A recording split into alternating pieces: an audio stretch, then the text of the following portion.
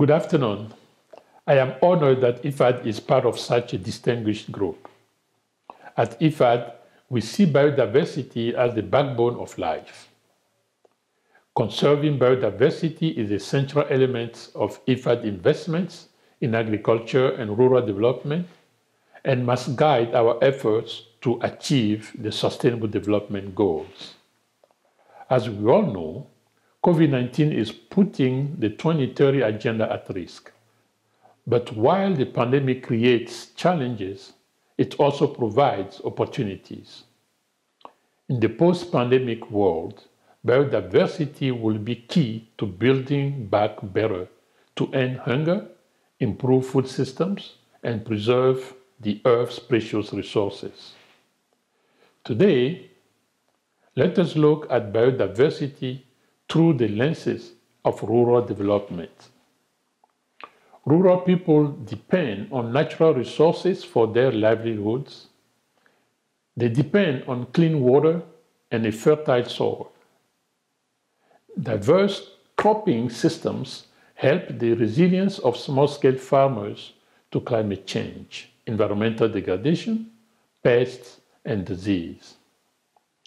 Small-scale farmers are also the most vulnerable to the impact of biodiversity loss, environmental degradation, and climate change. And if farmers use unsustainable agricultural practices, they make these problems worse.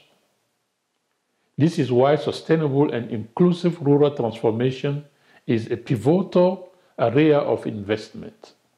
It can tackle the global biosphere crisis and the burdens of poverty, food insecurity, and malnutrition. It can help correct the social injustices that so many rural people face. And it can help small-scale farmers become part of the solution. By raising awareness of the links between agriculture, biodiversity, environment, and climate, we can bring biodiversity and small-scale farming into the mainstream of investment agenda. The key word here is investment. Governments should not be distracted by the need for short-term economic gains. To feed the future and avoid further damage to biodiversity, they need to focus on long-term sustainable rural transformation to truly build back better. Investment in innovations and new nature-based solutions are crucial to achieving effective, inclusive, and sustainable rural transformation. IFAD has been supporting nature-based solutions for some time, and they are evident throughout our Adaptation for Smallholder Agricultural Program, ASAP, across the globe.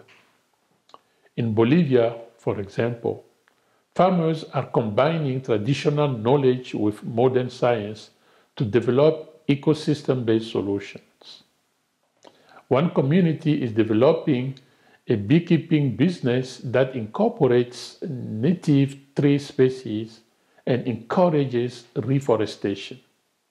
Another example is the restoration of riverbanks with native trees and bushes to prevent erosion.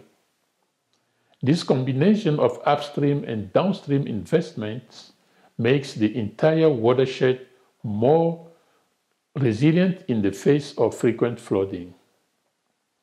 ASA promotes diversified agricultural systems with high level of agrobiodiversity. This promotes a healthy biosphere and enhances agricultural productivity. Ladies and gentlemen, threats to biodiversity not only put farmers at risk, they ripple across the globe. Why? Because global food security rests on the backs of small-scale farmers who produce half of the world's food calories. It is a terrible irony that the small-scale producers who provide so much of our food often lack food themselves. If we are serious about building back better, we need to start with biodiversity. And if we are serious about biodiversity, we need to start with small-scale farmers. Thank you so much.